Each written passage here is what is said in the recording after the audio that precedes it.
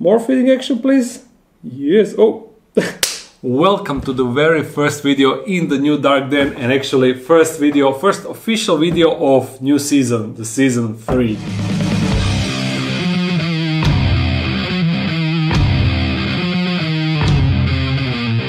And even though previous video was technically recorded here and it was technically a beginning of season 3, but I would consider that video like a transition video because it started in season 2 and also it started in the old Dark Den. Or actually it started here, but a lot of footage was from the old Dark Den, from the season 2. So this is first video fully recorded inside of the new Dark Den, the new Dark Den. Until recently old Dark Den was actually new Dark Den and old Dark Den was my apartment, but now my apartment is like old Dark Den.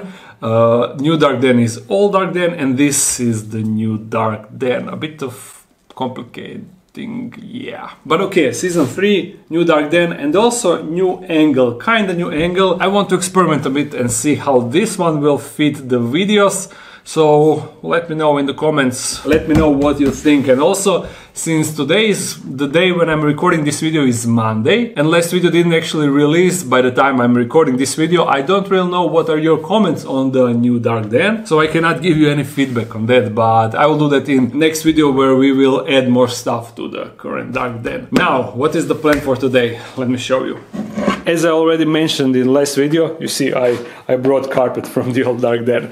As I mentioned in last video, we are going to fix the dart frog enclosure. Currently this side is leaking badly and therefore I was forced to turn off the waterfall that we have here. Because of that the humidity level dropped down, so I turned off the ventilation fan. But then I noticed that plants started to die off, especially these on the back. I assume it was because there was no longer enough ventilation inside. I mean, the air was probably starting to be more stagnated and that was a bad thing. So I installed the misting system inside and turn on the fan once again, but now the plants are kinda sad, so we are going to completely try to redo the enclosure in terms of plants and substrate, but I won't be changing the actual scape. And we have one dart frog here wondering what is happening. So since I need to do all of that, first I will need to get the frogs outside and set up some sort of temporary enclosure for them. It will be some basic plastic tub because I will need to remove this front panel, remove all the old silicone and then re-silicone it once again. So that means for the next 2 days, I mean 48 hours, I will need to leave this silicone to cure and the enclosure won't be habitable. That is why they need to be temporarily moved out. Also the enclosure is really heavy, so it will be a pain to get it on the table, but I will manage. And what else we need to do? Let me show. I will need some sphagnum moss for the build, so I have some dehydrated sphagnum here and I'm going to add a bunch of water. It will expand, creating a lot of sphagnum moss. Also, we are going to do some sort of vines for the paludarium. I already did that in one video, but I want to try it out and make them out of these burlap ropes. I'm not sure how it will work out, but we are going to test that out. Water.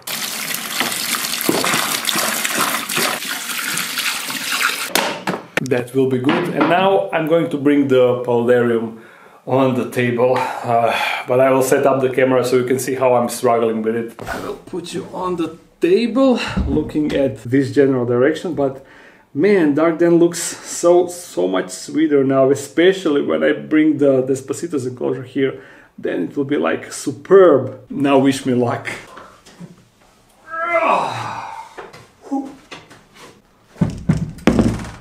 So heavy. Okay, I think I got it, and both frogs are outside. That is really good. I won't need to search for them. It will make my life a bit easier.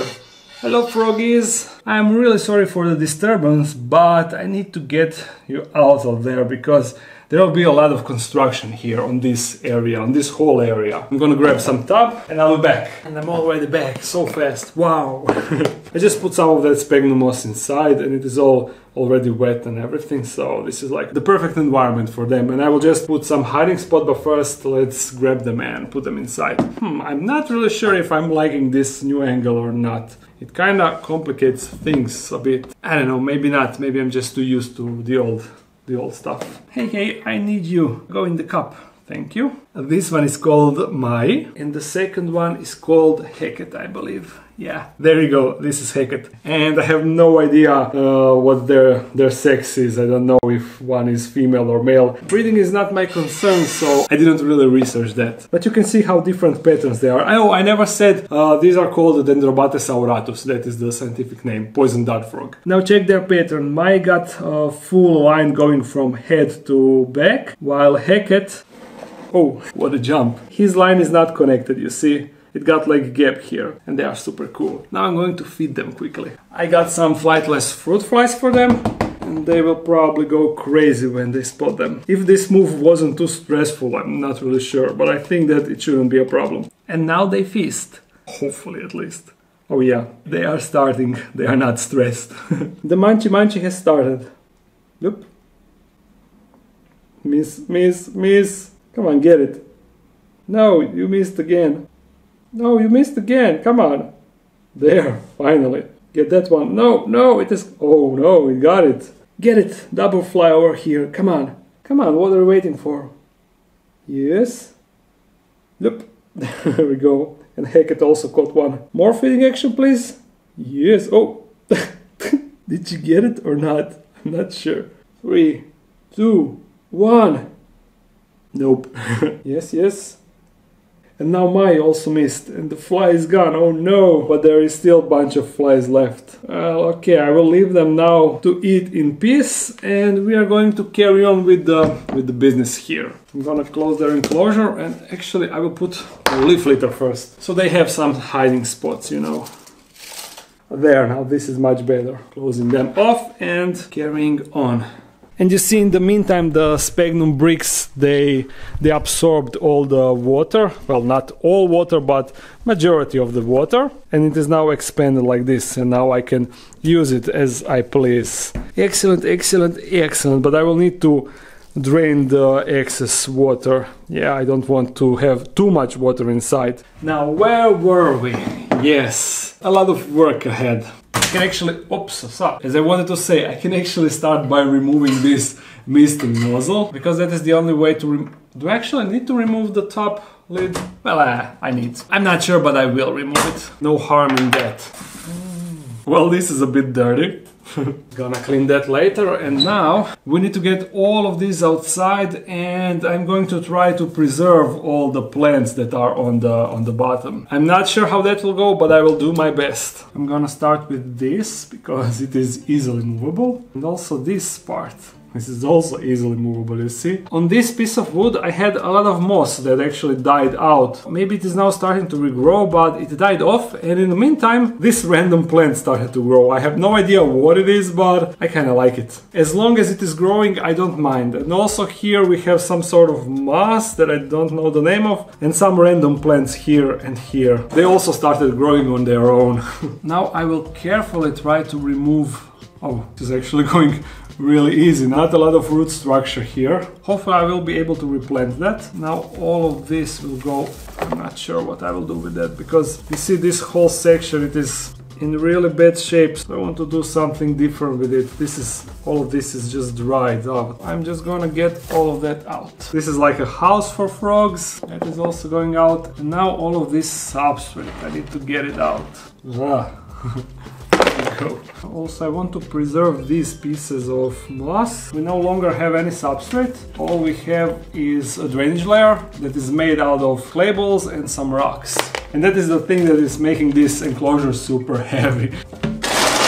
Originally this section was like a lake, but yeah, that didn't turn out. You will see now the divider when I remove all of these clay balls. Now you see, this was the original lake, it was right there, and this was the divider that divided water from the land section. But in the end I decided to bury it because there was not enough land for 4 dart frogs, so that is why I did that. And now we also need to remove this whole drainage layer, and that will reveal the pump that is under this side. We are also going to take that outside. You see, here is the pump. And this down here, it is the sponge, that is some additional filtration, and also it is dividing drainage layer from the actual pump. Now this this is dirty. Standing water that was standing for like months and months. Really nasty is all I can say. We are going to flip the enclosure and remove the front panel. That will be fun. Now it should be considerably lighter. And yeah, it is. But if I flip it, all the water will go outside from this. Just a second, I need a different approach. But I have an idea. I'm going to lift it up and lean it on this tile. That way the water will drain here and I can now remove the front panel like this, so you can actually see, right? Now I'm hoping that I will just be able to run the scalpel here and just remove it. But I don't know how easy that will be. Oh, well, this was kinda easy. Well, of course that this side was easy because this part was actually not connected and that's why the enclosure is leaking. There we go. Whoa, that is dirty. Now I will thoroughly need to clean all the edges, remove all the old silicone and all the nasty stuff.